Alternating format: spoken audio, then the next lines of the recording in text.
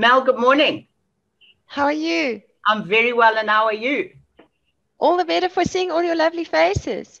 Please, as I'm talking, just post your questions or comments or even tips that you have got, because I know we've got a couple of gurus there. One of my very special ladies, Karen, who's a social media guru, is also in here, and I'm sure she will have amazing tips to share. So, Karen, please don't be shy to do that.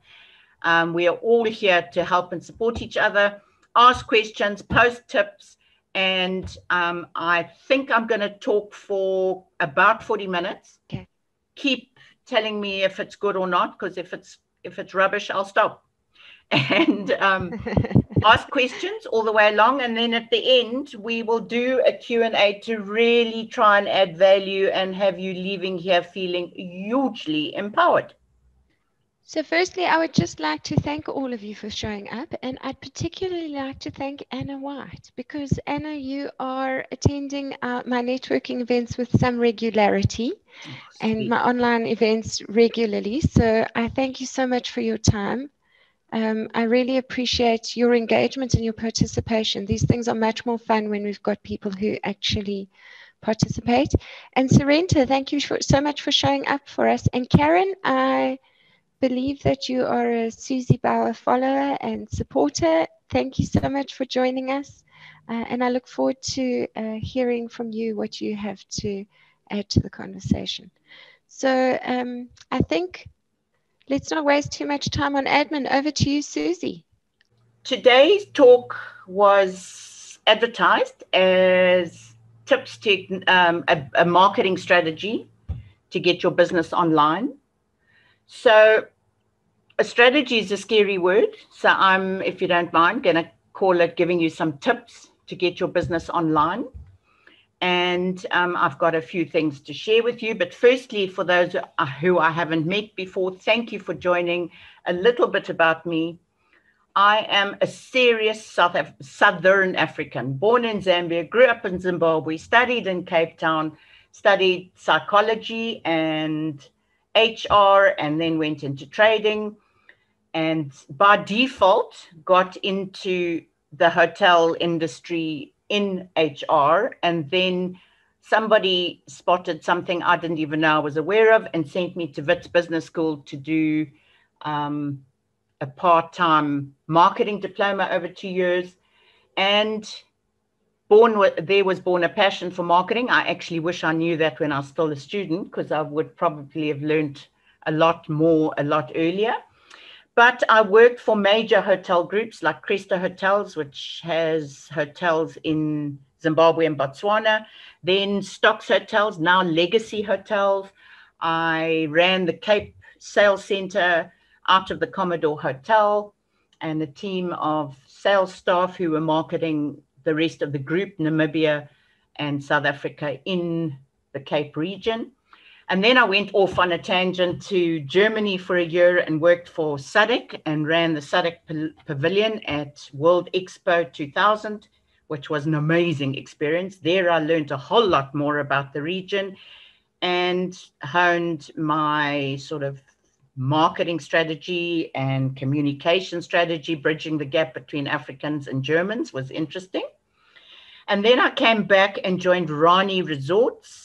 I don't know if any of you are familiar with them. Beautiful lodges on islands and so on, owned by a Saudi Arabian who's now passed on from this mortal planet. But he was an amazing man to work for, built the most amazing properties in Mozambique. And then I had, unfortunately, a reasonably serious accident, which disabled me for a bit, and had to go into working for myself. And there was born an interest in online marketing, kicked off my curiosity, which became an incredible journey.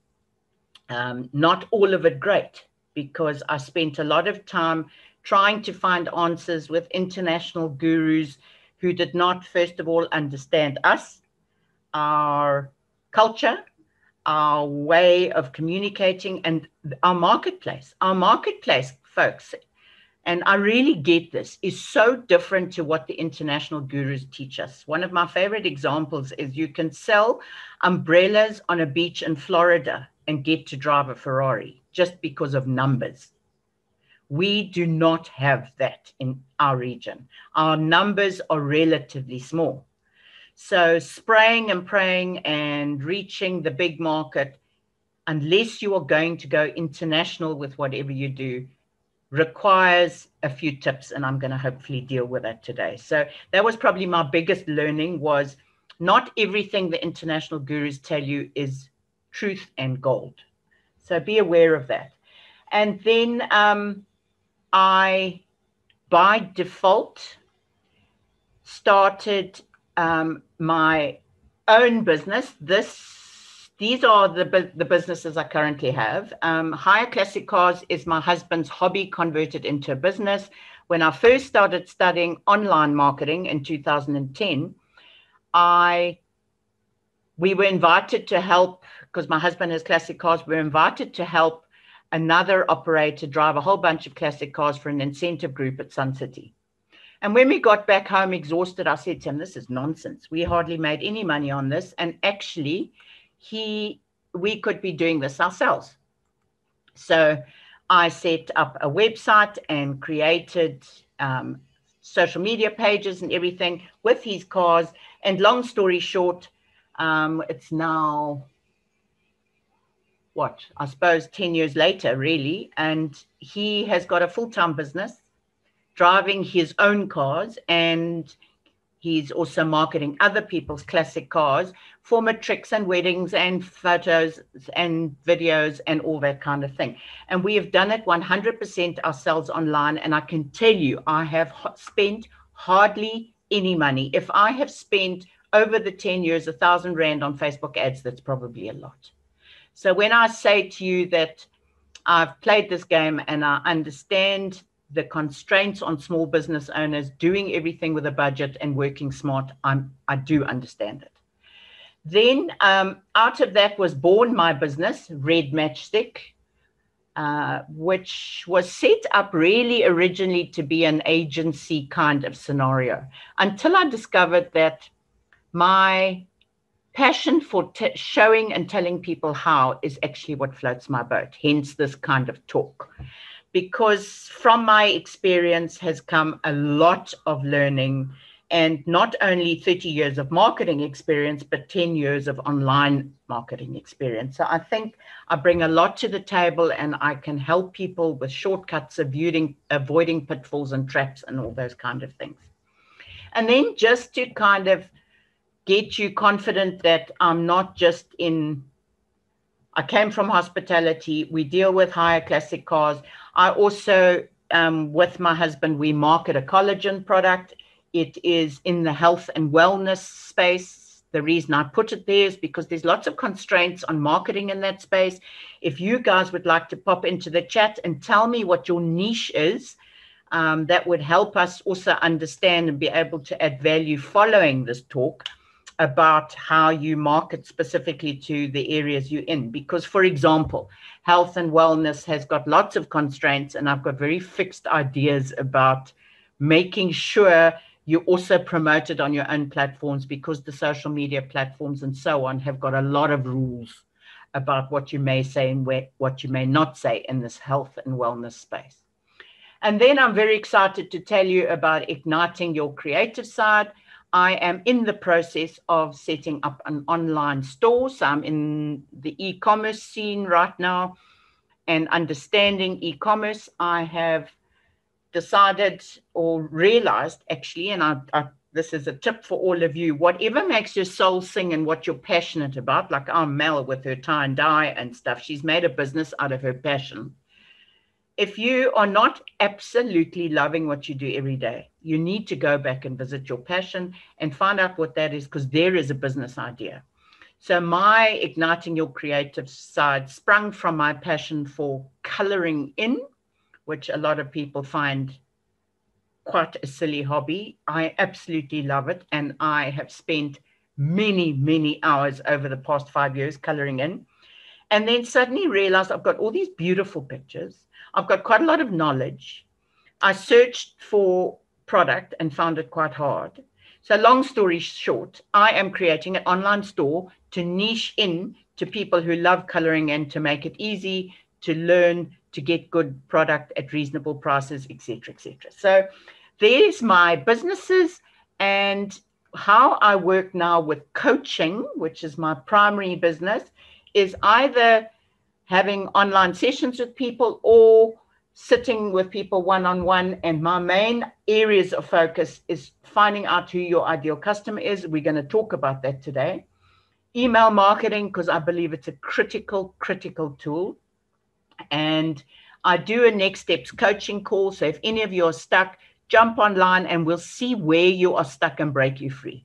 Because there is no need to be delayed and to be fearful or to be wondering and asking questions that aren't answered, hence this Q&A. Ask the questions, let's get them answered and get you moving. And then content is critical. So content is king. If you do not put stuff out there, people will not find you and can't engage with you and can't get to know you. So content is critical. I have a free content plan that I create every month. I will put you on my mailing list. Those of you who've registered, thank you very much. That's why I wanted your address, so that I can serve you more powerfully going forward. I will send you November's content plan at the end of next week. And I also have a group where I'm going to start doing some content coaching once a week in a live video. So lots of support there. I also create video clips for people because I have got video software. I understand narrative, branding, and so on. So to make it really easy for you to get your first videos online, if you're a bit nervous of live or whatever, we can do that. And of course, I do posts and other creative stuff. So that's really how I work. And what I have learned during lockdown is that one's purpose is based on what one knows and the journey you have been through. And those lessons have been created to help you help others avoid the same problems.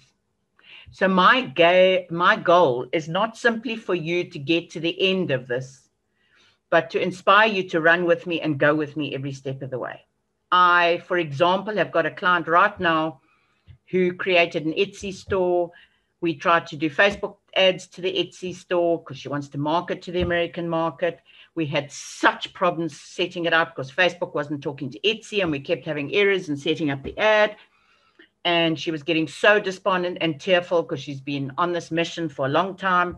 I don't know Etsy, so I don't pretend to know Etsy. It's not a core knowledge of mine.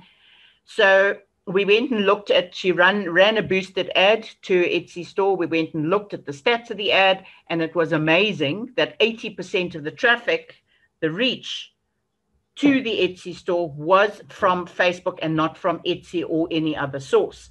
So I said to her, let's just forget Etsy, do it on Facebook. I have an e-commerce capability. Let me demonstrate to you how it works. We'll put it on my site. We'll enable it. It's a Halloween promotion. We're going to go live next week and test your stuff. So I am very focused on finding solutions, getting people to move forward, because she is unsure of this process. And until I can show her how it works, she's going to be cynical. So I want to create a space where she can go, oh my God, I see what I need to do. So guys, I hope that sort of explains to you where I am in my journey. Come with me, stick with me. I want to help you. But let me tell you right now, I'm not a magician. There is no magic wand solution or anything that I can offer you. I'm simply going to give you some things I know that work, because definitely the bubble has burst. Everything has changed with our pandemic. Tell me in the chat, those of you who have found that things are just not working like they used to. Some are working better, some are working worse. One thing we can be sure of, nothing is the same.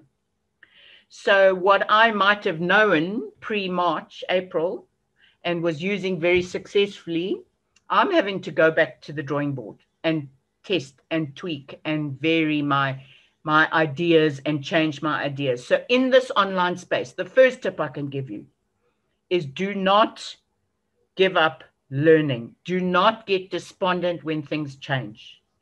Keep learning, keep curious, keep trying to figure it out. And if you can't figure it out and you're wasting time, don't get despondent. Ask people who can help you. I had a huge issue with passwords yesterday. I nearly freaked out. I, for the first time since the beginning of the pandemic, got a bit down and worked my way through it. So I know what it's like when you're sitting in front of these challenges and you're just sitting saying, why does this have to happen? Please reach out. Don't get stuck. There's far too much to do to waste time on getting stuck. So let's get to some tips for you. The most important thing I'm going to try and do today is to create a mindset where you think about things slightly differently, and you maybe kickstart, go back a few steps, and you maybe kickstart from a different position. Okay, are you happy with that? Mindset change, are you up for a mindset change? Good. So these are what I have found to always, with any problem, any situation, setting up a business, starting a new system, learning new stuff, and particularly with marketing. Ask the 5, I call them the 5, I love whiskey, so these are my 5 whiskeys. The 5 W's are the 5 whiskeys. So why, what, who, when, and where. If you start with anything, so today we're talking marketing, we're applying it to marketing. But trust me, if you want to go and learn something new, if you want to go and do a new business, and you start with why, and then ask what, and then who, and all these 5 whiskeys, you are going to get clarity that might take you faster down the way or stop you going down a rabbit hole. So I'm going to work through each of these with you and give you some clarity on how to tackle this, and you'll understand why I say that they're the essential pillars. Once you nail these, you have got a firm foundation from which you can manage any change in the online business, in your audience, in your market, in the type of product you market. I don't care what it is. This will work. So first of all, why? I don't know who of you are familiar with Simon Sinek, but this starting with why is just a tip I want you to ponder on before you go any further after this conversation. Most businesses know what they do, and not everybody knows how they do it. Some of people do it by accident. It's quite interesting. And you actually say, how did you do that? And people go, well, I was quite lucky. So not always do businesses know how, but certainly very few know why. And why you do what you do is really the basis and the core of everything. Because if you are not fired up by your why, you will not come across as authentic, motivated, on purpose, driven to achieve stuff. Your why is what gets you through the tough times. So with my stuff yesterday being down, I had my e-commerce store over there on the horizon, and that's what pulled me through. I simply had to nail it. So go back and ask yourself, why are you doing it? Because if it's just for the bucks, I promise you, you're going to be doing it for the wrong reason, and people will see through that very quickly. You simply have to be driven by passion. And that's where I said to you, go back and explore what makes your soul sing, what you're passionate about. In there is a business opportunity. So I'm not going to harbor on this too much. It's just, for me, the very important kickoff point of where you go on once you know why you are motivated to do it. So what do? Let's kick that off with this famous quote. People don't want to buy a 1/4 inch drill.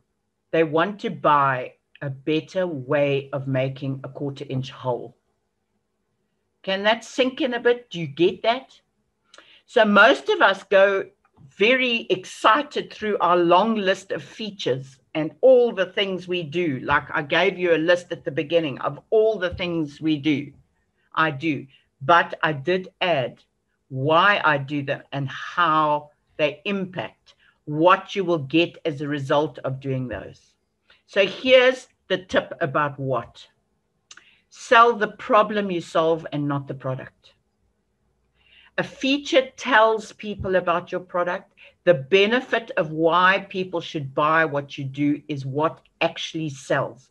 People buy the solution. So again, go back to what, work out what the problem is you solve. Sit and think, how do people feel after they've invested in your services, your time, your product? Here is a slide giving you some of the, and it was interesting to me, they all started with S for Suze. So I can call it Suze's list, I guess. But this is kind of the stuff people buy.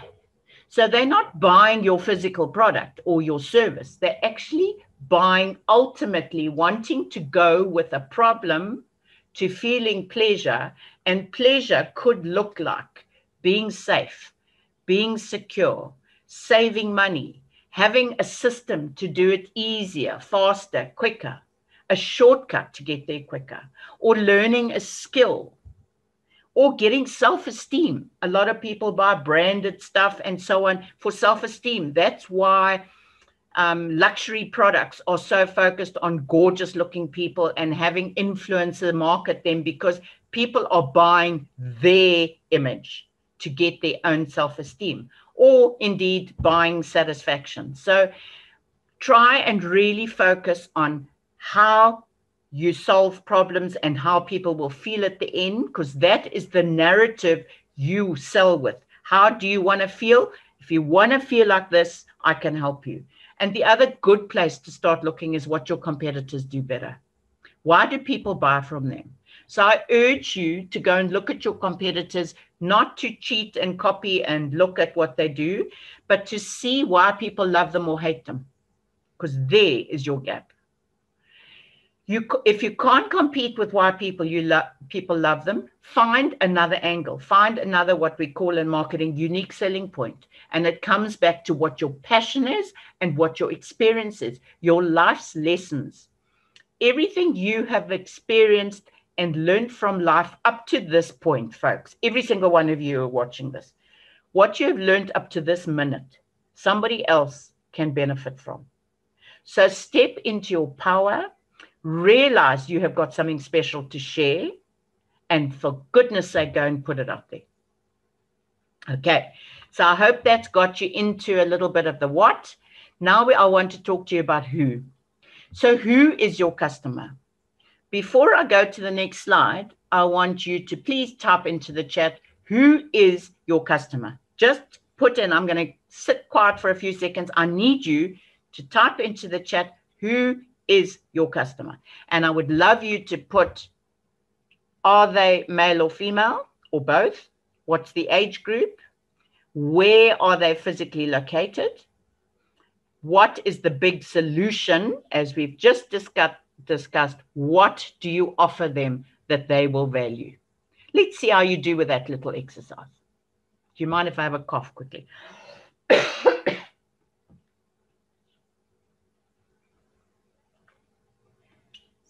So hopefully that has got you thinking about how well you know your ideal customer. Okay, so let me start then. The next tip is, guys, in this day and age where everybody is online and there is so much noise, one thing you cannot do is spray and pray any longer. If you do not know who your customer is and where to find them, you are wasting time and effort, which converts to money. Hopefully you aren't throwing money at it as well and wasting that too. You need to know who your ideal customer is, because knowing your ideal customer changes everything. It changes the way You frame your product. I've just explained to you about features versus benefits. It explains how you offer it, how you're going to tackle your marketing strategy, and I'm going to give you tips for that today. What is your value proposition? We've just said, what do they value? What do they want? If they want satisfaction, you talk into satisfaction, not about your other qualities or what you think you're fabulous for. It determines your pricing, the tone of voice you use, because that talks about who you talk to, where you talk to them, the tone you use, who you work with, and everything else is influenced by knowing your customer intimately, because then you focus in. Sorry about the hardy dart. Did you get that? You focus in on your ideal customer.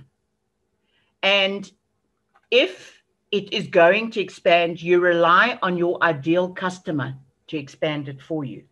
But the more you focus into a niche in this day and age with huge noise online, everybody's online, the better your chances are of being heard. It's just natural energy. Direct focus on something, that's where energy goes. So what do you need to know? Here are some tips of what you need to define to get to know your ideal customer better. You need to know what social media they're on. So I love it when I get all these questions. Which social media do you think I should use? Well, I need you to know where your customers hang out, because that's where you need to go. Everybody's telling you to go on TikTok, and you haven't been on TikTok to go and look if your customers are there, then I would suggest you don't just rush off to TikTok. So you need to go and look at your ideal customers. And if you haven't got any yet, go and look at your competitors' customers and see where they hang out. That's the great thing about online now, is you can snoop and research all over the place. Next is go to groups they belong to and listen to the narrative. This group of Melanie's is incredible, and the conversations there are amazing. Go and find other similar groups and go there to listen and learn and get into conversations. You do not go into a group to sell. It's not your group. It's not your space to sell unless the host owner of the group invites you to promote something, as many of them do on a certain day of the week. It's a very important point to become a valued member of the group who shares selflessly, like Melanie does, bringing the talks online, bringing you all these opportunities to learn from people. You value her, don't you? So why? Because she gives. She's not pushing her product at you the whole time. That's the way to participate in groups. Then you have to go and see who influences them. Who do they listen to? Is it Oprah? Is it Mr. Malema? Is it who? It doesn't matter who it is, but you need to go and see who they're following, because that is the talk they are listening to in their heads. That is the talk you have to learn. To get through to them, you have to start talking similar talk to the places they hang out. That is the language they understand. Finding a brand they love. It's absolutely interesting to go and research the top brands in South Africa and see who follows those brands. And very quickly, you can see who the type of marketers that follow brands. That helps you either ignore a certain market or tune into the ideal market. And once people find you have a common interest, a common denominator, they start leaning in to listen because, oh my goodness, we're the same tribe. That's why branding is so important, because it pulls people together in a group of ideas. What magazines do they read? What books do they read? Because you'd better be reading the same magazines and books, because much like the influencers, it is about what they are learning, hearing, tuning into. And when can you get their attention? We're going to deal with that. I really want you to nail that. One of the great common denominators I find in a market where you need people to have a bit of cash to spend money is travel. It is almost the common interest of everybody in some form of travel, be it luxury, be it budget, but people in South Africa travel. If people can spend money on your services, they can also travel. So finding a common interest on their travel likes is quite a good one. So I urge you, please get to know your ideal customer better than anybody.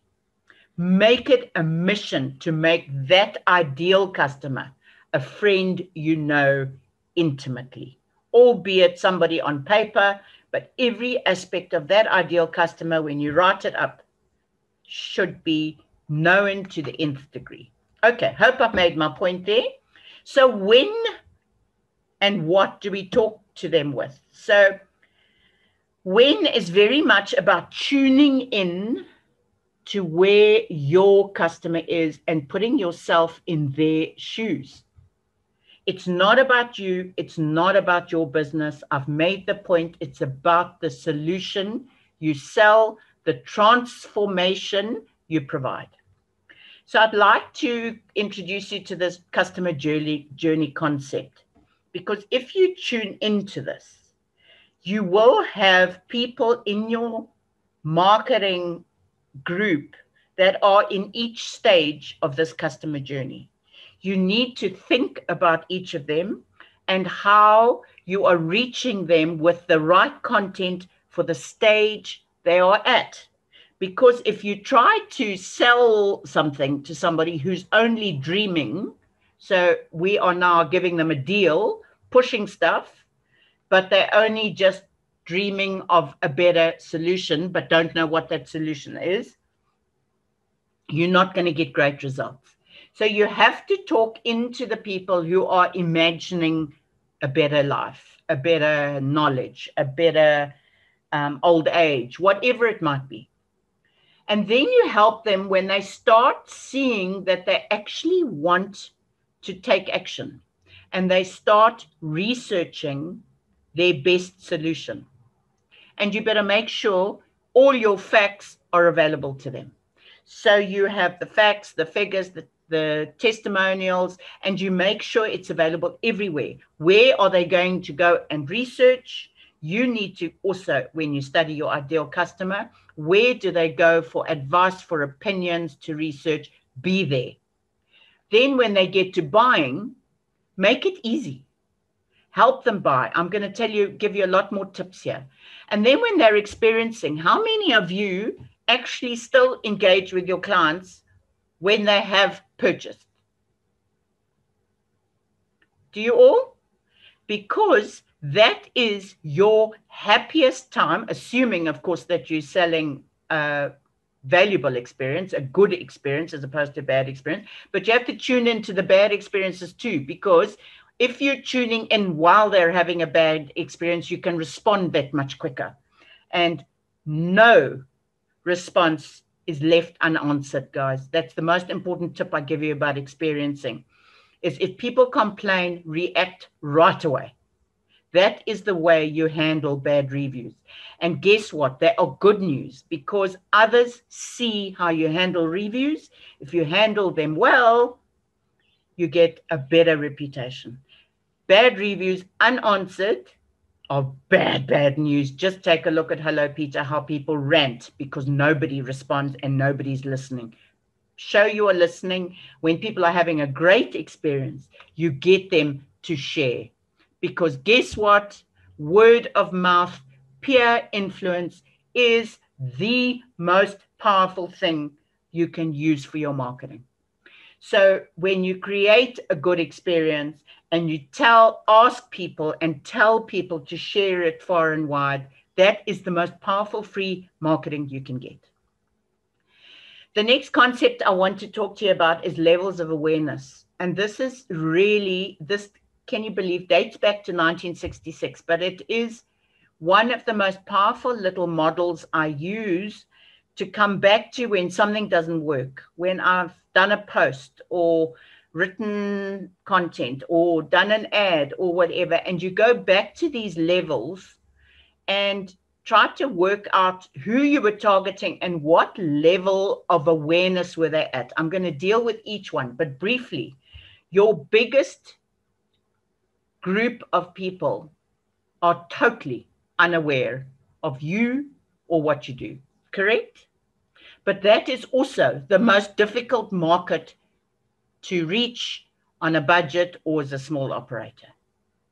So I would say as a small business, you totally ignore those people. You go next level is people who are problem aware. So that problem you are solving, there are people who have that problem.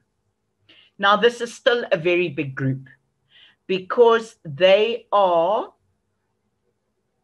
in that research stage where they are looking at all the different solutions to their problems. It means you've got to put a lot of content out there. You've got to be everywhere to stick your head out above the rest to say, hello, I can actually help you. Where I would start is here where people are solution aware. So they want what you do.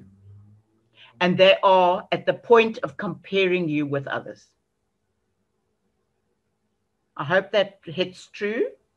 And then you go the next level down and the next level down. These are where your opportunities lie. Let's go and quickly talk about. So number 5, totally unaware, ignorance is bliss. Very hard to reach those people.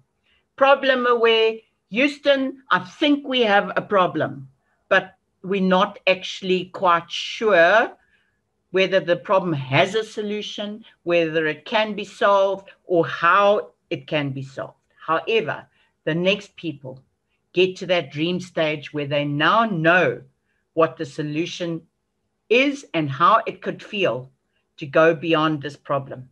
They are dreaming of feeling better, buying cheaper, buying faster, learn, etc., etc. You know, all my Suze's S list. This is those people who are aware of where they want to go, but they are now going to start comparing offers, comparing you with your competitors. So you need to answer the question of what's in it for me. That is what they will be asking. So here you do all the reassuring, you do all the case studies, the testimonials, the reviews, the recommendations. You do your frequently asked questions. You help them answer all the questions. You deal with objections up front. Help them make it simple to choose you. That's pretty easy to do. I'm going to talk in the strategy bit about how you can give you some tips about how you can do it. Of course, the most aware where a lot of people make the biggest mistake is let me have it already. They are ready to buy. Put it up front, center, and make it simple. I've seen far too many people where somebody's already got their money on the table and they're still trying to sell and reassure the person they're making the right decision. Take the money already. Let them buy the product. It is so amazing to me that's why e-commerce works. Because people click on the buy now button, they know exactly what they want and they put their card in and they get their order. There's nobody interfering with, oh, are you sure you want this? Are you sure this is really what you want? Should I show you something else? The only thing they do in e-commerce is upsell. You don't downsell. And when people bomb out of the cart, you go straight back to them and say, you wanted this, you know you wanted this. Help them buy. Okay. So just another little model. So we've done customer journey, we've done levels of awareness. This is a famous one. I'm sure many of you know it. I want you to tune into these things when you create content for your marketing. How aware are people? How are you going to get their awareness depending on what stage they're at? So you write content for that. Are they already interested? So help them get more interested. We're going to talk about what. If any of you are asking, wondering, how do I get them interested, put it into the questions. And hopefully I'm going to answer it for you. And if we haven't, we will come back to that. How do you build their desire to actually buy from you? And then finally, the action. What content do you need to create to get them to take action? So many people want people, for example, to sign up and then there's no link. So they sit there going, now, I'd really like to sign up for this, but I can't see where to sign up. Call to action, your Facebook page, your website, even your Instagram. That's hard to get call to action. Your Instagram, that little link in your Instagram bio that people use for their website. I change that weekly depending on what I'm promoting. That is where people can click to go directly to take action from LinkedIn. Give people easy way to take the next step. And by the way, tell them what the next step is.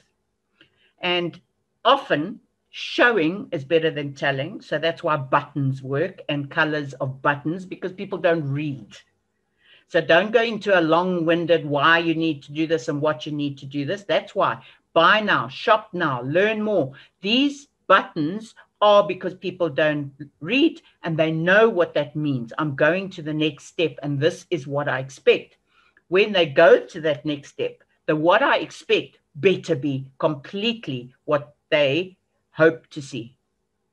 So when you give people a link to go and buy now or shop now, make sure you send them to the shopping page and not the homepage. Or if you want people to learn more, don't send them to a Facebook post, send them to a blog on your website where they can learn more. Make sure it's frictionless and seamless journey. Next point, where do you go? So I mentioned earlier, don't let people tell you have to be on Facebook.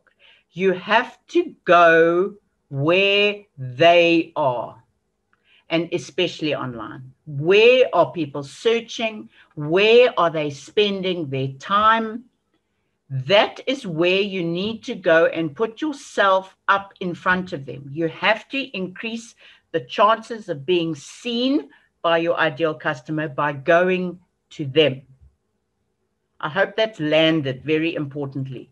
And just this quick note about social media. Every platform is not the same. So each platform has a different purpose, different types of content, different conversations, certainly different audience. You decide which platform you go to when you know who your customers are. Everybody is like, but Facebook, the youngsters are no longer on Facebook, and I don't know now if I must be going to TikTok or whatever. Let me just tell you one thing with Facebook. It is hugely overcrowded. It is very, very noisy. Hence, fabulous groups like Melanie's groups are where you go to get into conversations, to build a network. Groups are our new world networking opportunities. So where we used to go once a week to a networking group, we now are in our Facebook groups. That's where Facebook's power is right now. The other place that's really powerful is being on your page consistently with quality, unique, valuable content. I hope that is rung home. Quality, unique, valuable content. And really, it should be daily. Why am I saying this in a noisy space? Because once people find you, they will often, even suppliers, potential customers, the bigger deals, will go to your Facebook page to check you out. So if you're not building your Facebook page as a very important foundation for your business, for who you are as a trustworthy, authentic person, you're missing a marketing opportunity. For goodness sake, it's free. Pay attention. One of my clients said to me yesterday, I'm social media'd out. I'm taking a break. I said, that is the most irresponsible thing I have heard from a small business owner in my entire life. And as one of my clients as a coachee, I will not allow it. So I said, you make the choice. You stop your social media or we call it quits. Because when next week comes and you now feel like strolling back into social media and nobody is seeing your posts, it's because you put nothing out there for a week. You gave people no reason to engage and you're now out of their newsfeed. Now you have to advertise to get their attention again. I hope that made big sense to you. And then, of course, The other thing is that the type of content you post in each one differs. So if you use what they call those sharing apps like Hootsuite or Buffer or any of those kind of sharing apps, make sure you go back to the post. It really makes it convenient. I use them, so I'm not poo-pooing them, but you share exactly the same post. So when it's scheduled, either you go back into the post on the platform on your schedule and go and tweak it to suit the platform, or as soon as it's loaded to the platform, you go and edit the post to make it appropriate. So for example, Facebook does not like more than 2 to 3 hashtags per post. Instagram, you've got up to 30. So if you are putting 30 hashtags when you are scheduling your Instagram post to Facebook, your Facebook post is going to look very stupid and it's going to perform very badly. So start with 2 or 3 hashtags and go back to Instagram and add all the other hashtags you need to add. Then they are pretty unique for each platform. Remember the format. Facebook, people read text first, image after. Instagram, it's the other way around. People read image first, text after. So how does that influence the type of pictures you share? In Instagram, you grab people's attention with the image. In Facebook, you grab people's attention with those first words in your post. Give me a thumbs up if you like that. Good. So there's some tips for you on social media and where to go. How do you do it? So here's a bit of strategy for you. I hope you're happy for me to carry on and I'm not wasting your time, because this is a little bit of value right here. So a simple online strategy for you. Think about this funnel and the stages of this funnel. So at the top of a funnel, we want to attract people, audience to our business. Okay? They might not be your ideal customer at that point, but the more focused you are on where you put your stuff, the more likely you are to attract ideal customers. And there are many, many different ways to do it. But it is a numbers game. The more you attract, the more you can bring down the funnel. So for those of you who've got a couple of 100 people on Facebook, you need to build that audience. I'm really sorry to say that to you. You have to build that audience.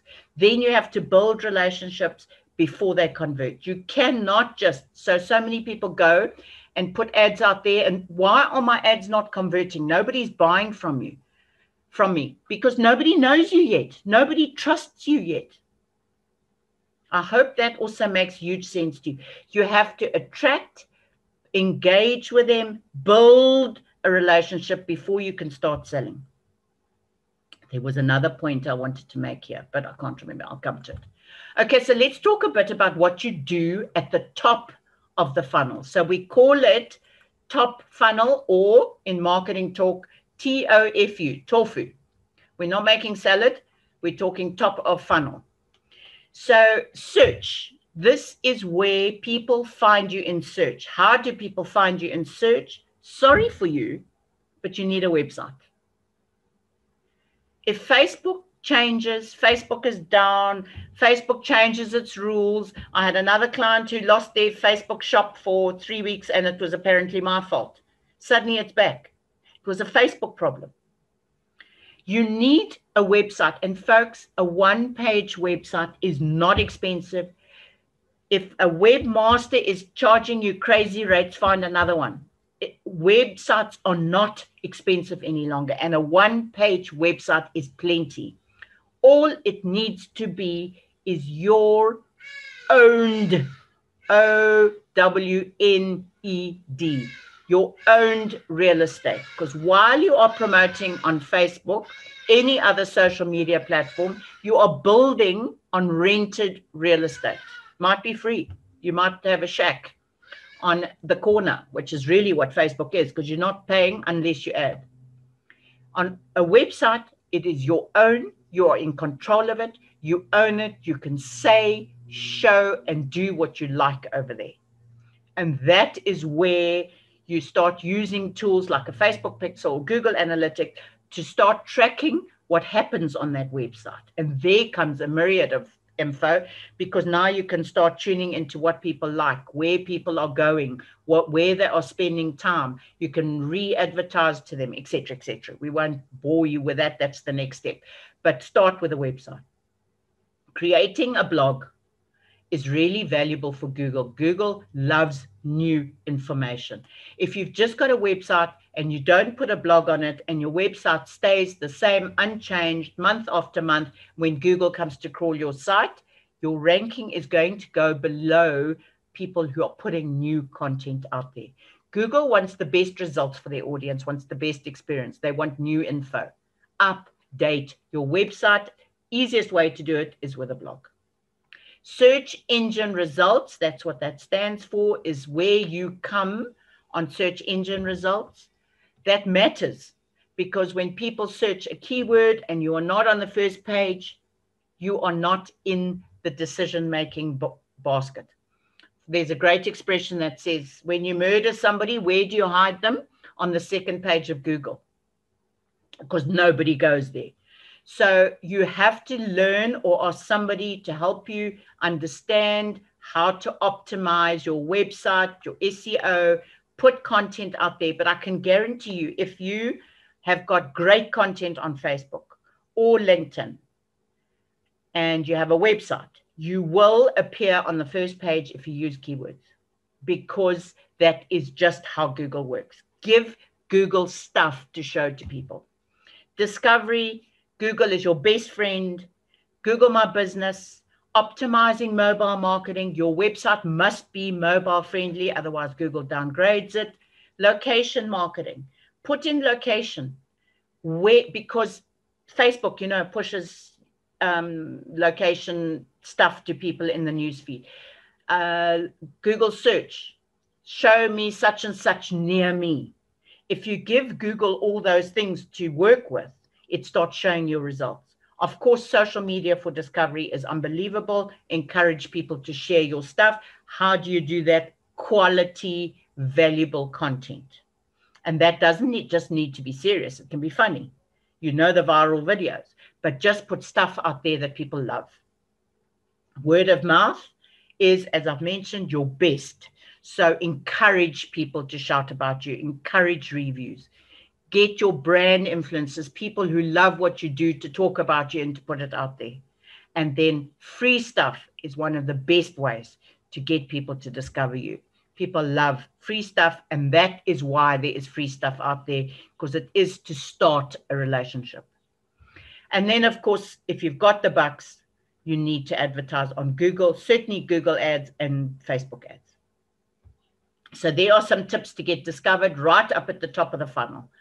So now let's talk about engaging and building. And one of my favorite topics is building a relationship, specifically focusing on email marketing.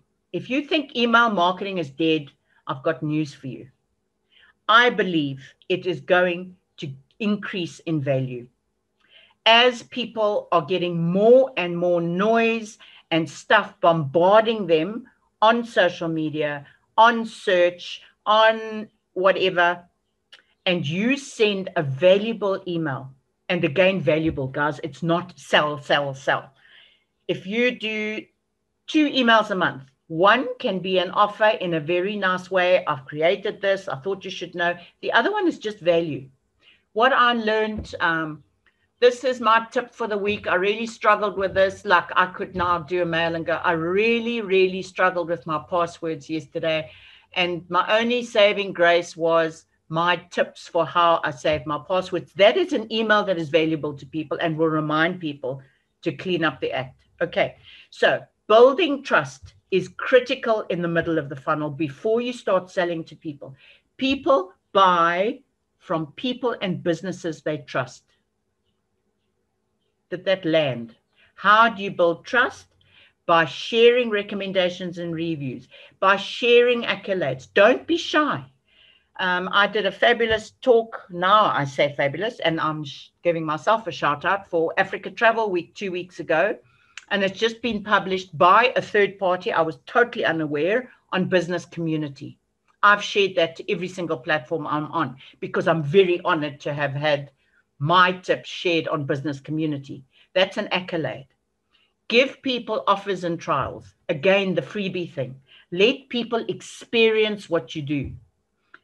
Like my free consultation, I will jump onto a Zoom with new clients for half an hour for free to see if we, first of all, like each other and to see if you think I can help you. Because there's no point signing you up for a client if there's a misfit somewhere. So, and then a trial. That's why you have the 14-day trial, the month free trial, and all those kind of things. That's all part of building trust. Give my stuff a go. If you don't like it, I understand. Okay. And then education is such an amazing way to build trust. Give freely as an authority, as a real person who has got great deal of value to share. How do you do it? In emails, in blogs, in deals that shows you understand people's challenges, tell them how to use your services. And by the way, why don't you try this deal? And of course, the most important of this all is being consistent and connecting. Not a single communication on your social media where people are responding to you in comments or tagging you should go unanswered. That is plain rude not to do it because people are talking to you. And do you ignore people that talk to you all the time? So don't do it online. People want to be heard. And one of the most powerful ways you are going to build trust is show people you are listening. I hope that was a very good tip for you. Next, bottom of the funnel. Okay, where we are now starting to sell to people. We found them. We've got our ideal customers coming down the conversion funnel. Now we want to start. And by the way, this is very often where I find it incredible when people say social media doesn't work, Facebook doesn't work, etc., because you're not taking people down a funnel. What is the next step? The next step, conversion is not on Facebook. It happens on your website, on your e-commerce site, somewhere where people can take action, or making a Zoom appointment, or making a person appointment, or giving them a WhatsApp number. That is the next step. Whilst it's on social media, it is not where you're converting. You are still engaging and building in that space. So let's go to talk about bottom funnel. So also in marketing called BOFU strategy, which is now to convert. So sorry, I've got that wrong there. That should say convert. So sorry for that wrong slide. Let me just go back. Now I'm losing my spot. Where am I? Sorry, guys. Right. The most important thing on the bottom funnel is to reduce friction. Anticipate objections. Test your processes. It's incredible how people run a campaign and they don't go and buy their own product. It's your money. Go and buy your own product, put it through the system, make sure the system works. It's only when you actually take it right through to the end, you see how your autoresponders work, you see what your response is, your customer service throughout, you realize how friction-free or full of friction your processes are. And that is where you lose customers, when you don't even know there's a problem. So go and test your processes, even as much as answering your own phone. I mean, phoning your own number and seeing what happens at the other end. Sending automated emails after hours, or sending an inquiry after hours. What happens? Do people get a response? Do people get some kind of something? All those are processes that help people down your funnel. And the lack of them is friction. People bomb out, and it's very tough to bring them back again. And then the most important point for conversion is delight your customers, not just satisfy.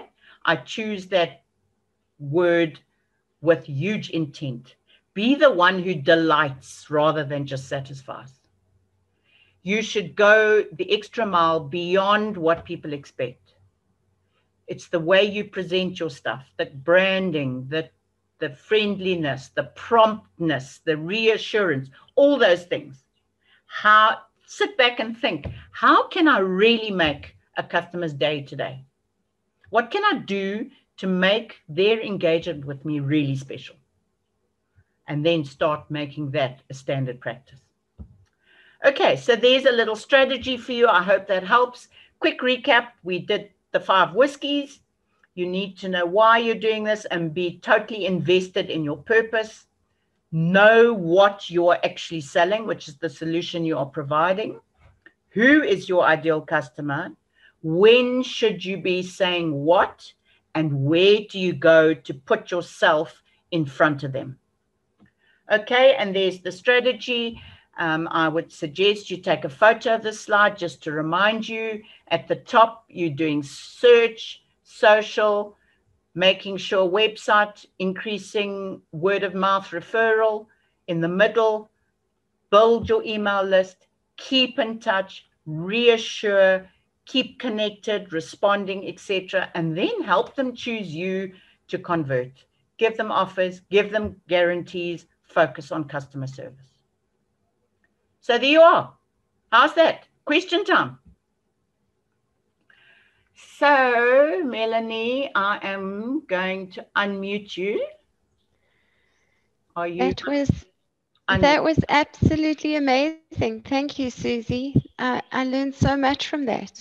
Oh, good. A lot of this information I've processed before, but it helps to hear it in a logical, chronological kind of way. Seriously, nothing I said is new. It's all known, but it's kind of picking out the simple gems that is actionable right now for small business owners who are a bit stuck on what is my next step.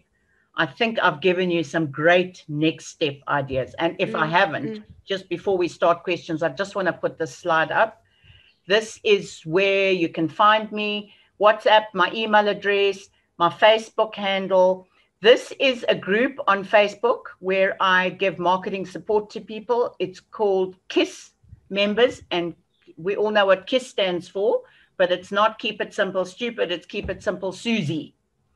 So there you are welcome to join that group with some marketing tips and the community of people you can ask questions from and the rest of my social media handles. So over to you, Mel, some questions. Okay, so firstly, I'd like to give a reflection on my own experience and something that the value that I drew from your talk today. And that is that I didn't really understand that when I'm in the social network space, that's not where I'm making the conversion. Because I was experiencing some frustration because I wasn't converting on Facebook and on Instagram and those places. And I was kind of asking myself the question, what am I doing wrong here? And I didn't realize that that's not where people convert. So thank you so much for that insight for me. That has been very, very helpful because it's taken away my frustration around what I've been doing there to help me realize that that's not really where the conversion is going to happen. Interject. That knowledge is going to change the value of your content completely. Because you are now going to focus on offering much more value to take people to the conversion. Yes. As opposed to focusing on trying to convert. Yes. So thank you. That has been hugely helpful for me personally. I appreciate that very much. And then we've had a question from Sorrenta.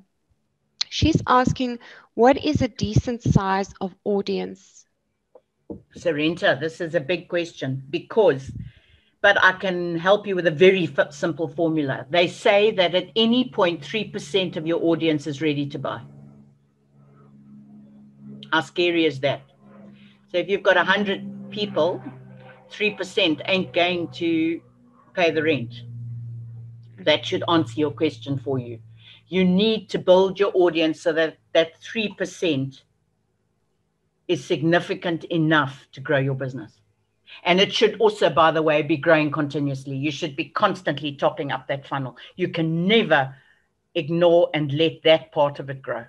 Let it go. You've got to keep doing this with your funnel. Keep topping up, bringing them down, topping up, bringing them down. I hope that helps, Sorrenta. Thank you. I've had a positive comment back from Sorrenta. Then I've had a question. I've added a question, and Anna has added a question, and they're both around blogging. So, how often should you blog? And my question is it better to use a site that's dedicated to blogging, like Blogger, for example, or is it good to blog directly from your website? Okay. Which do you recommend? All, how often? As often as you've got something valuable to say. So that really doesn't help you. But you need to dig deep to offer real value, because rubbish content is not going to help you at all. Okay? So it's got to be really valuable stuff to keep people reading your blog, but at a minimum once a month. Okay. And that blog is the most amazing content for repurposing stuff. So your blog link then becomes a social media post, and parts of your blog can become individual posts. Or another way to tackle blog ideas is to go back to your social media to see what people engaged with. What did people really like? Copy and paste those ideas around, and then sit quietly and think, how can I create a story or advice or an article around this?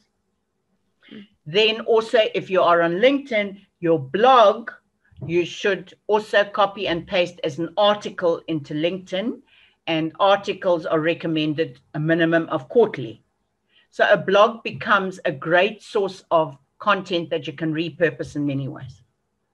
Okay. And it should be on your website, because you want your blog to bring traffic to your website. And your website must have Google Analytics installed, a Facebook pixel installed, so that when people come to your website, those analytics are tracking the data of those people, so you can use that information for remarketing and ads. Okay. That's great information. And then I have a question about email marketing. You say that email marketing we should not neglect, and that it is very, very important. How often do you recommend that we send out an email? Is once a month enough? I personally try to do it once a month only, and only if I've got something really valuable to say, do I email more often. The thing is, it has to once again be really valuable, and that subject line has to light people's minds up. It has to ignite their attention. Because if it's boring, they are going to flick by it, and then once a month is really sad because you're not going to get seen. So I would initially test it, and again, how much info you've got. And by the way, email marketing does not mean a newsletter in newsletter format, and it doesn't mean screeds and screeds of information. You can simply send people an email with an idea you just learned, or some information you just found, or a tip you want to share. You know, think how valuable that is. I've met a few people in recent weeks who said they do not read beyond the fold in an email. How amazing is that for a tip? So screeds and screeds of mail that people read on a mobile device or a laptop. I think, you know, we always have said that people spend, more and more people are on mobile devices. I think now that people are working from home, a lot more people are spending a lot more time on a PC. That's my personal opinion. I haven't seen stats. So when I promote now, I make sure it's both PC and mobile device, as opposed to it used to be a lot of mobile. But think about it as well. How long do you sit on a mobile device and scroll through a long newsletter or message?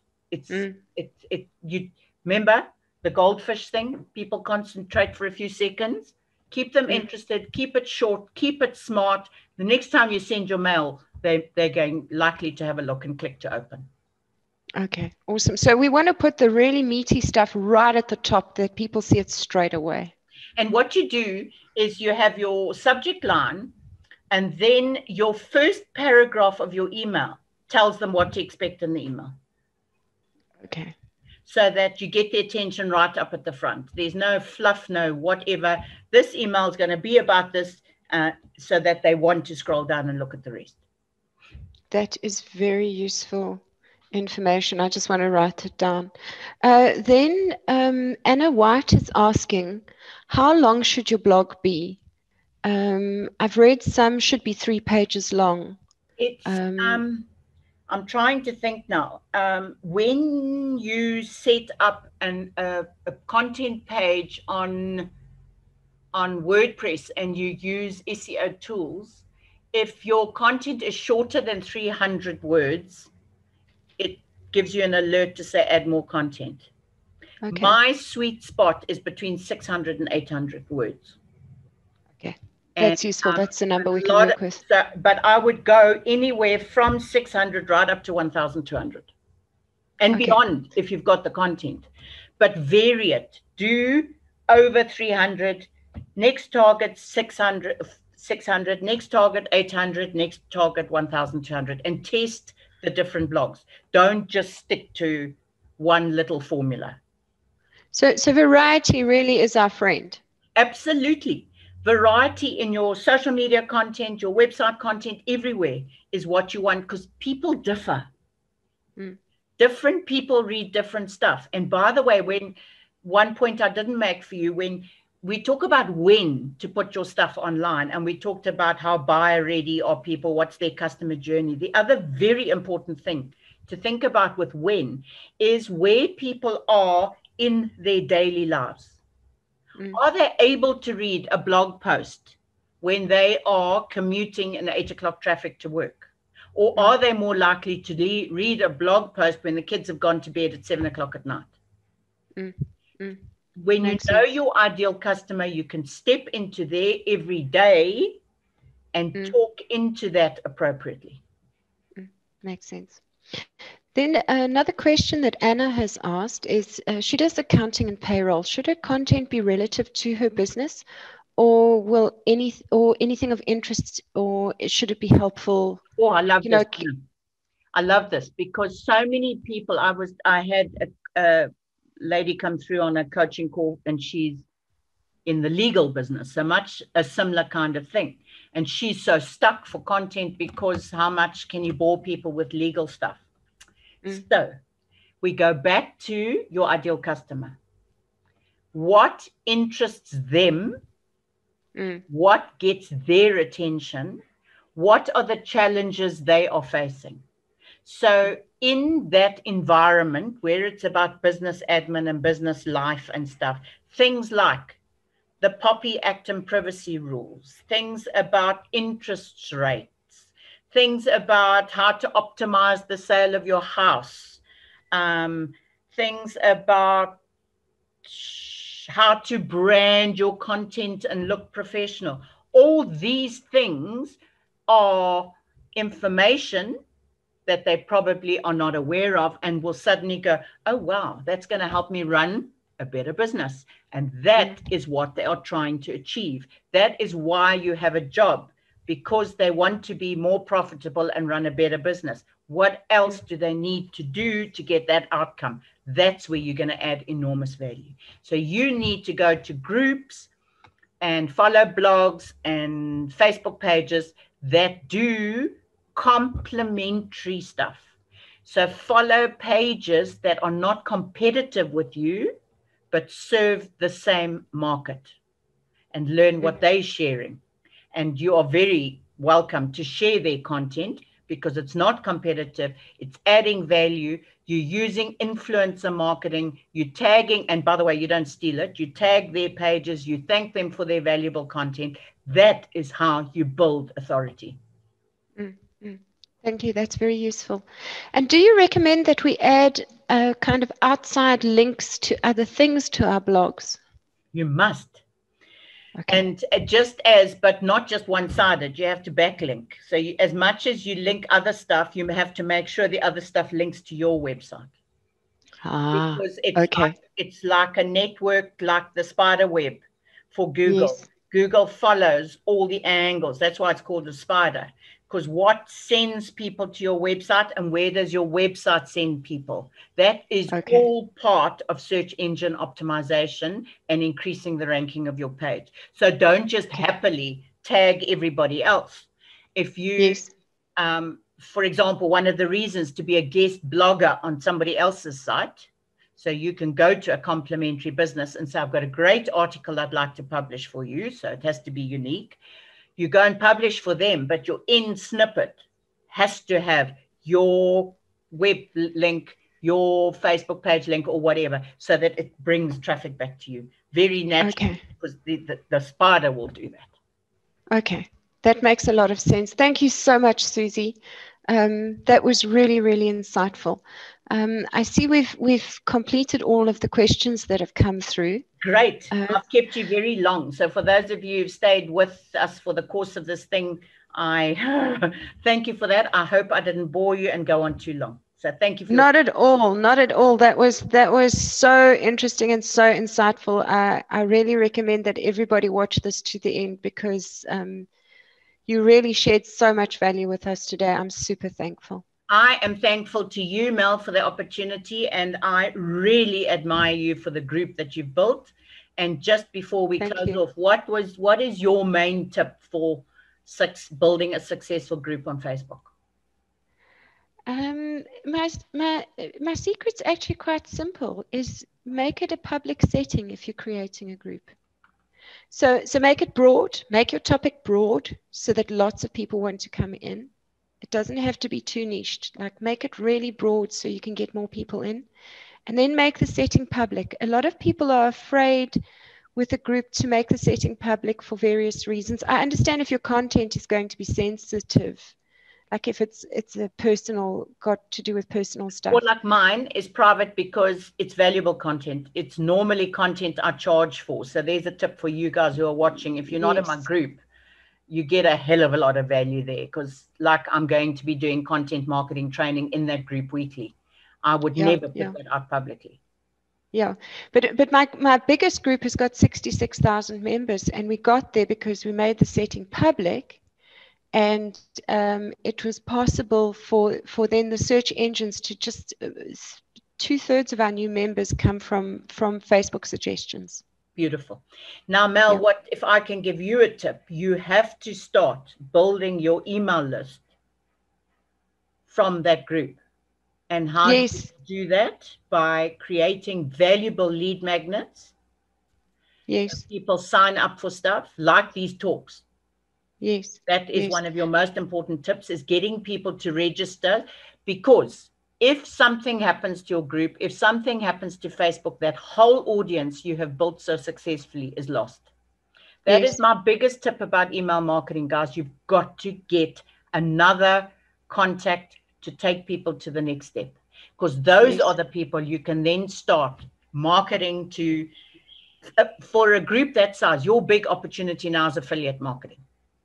Yes. But you can't do affiliate marketing without an email list. Yes. Yes. So absolutely. Guys, it's a lovely side gig. Build your list. The bigger that list becomes, you have got potentially another business opportunity. Yes. Yes. Now, just expand on affiliate marketing a little bit more. Okay. So affiliate marketing, for example, is like I could say to you, Melanie, please, would you sell my coaching to your audience?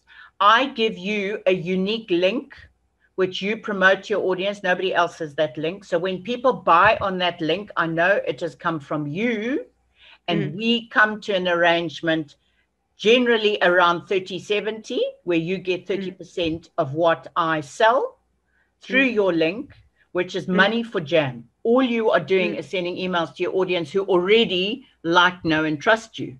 So I am leveraging your trust with your audience by giving you that commission.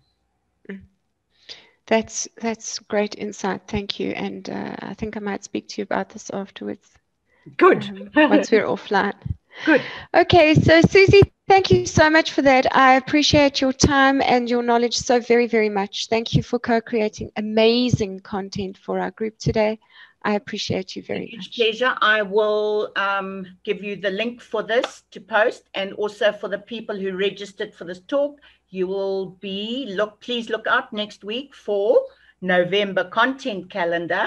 And if you come into the KISS group, I will help you use it to generate great content. So there's my gift Awesome. to you. Thank you for listening. Thank you, Mel, Thank you, once Suze. again. Have a beautiful day. Thank you.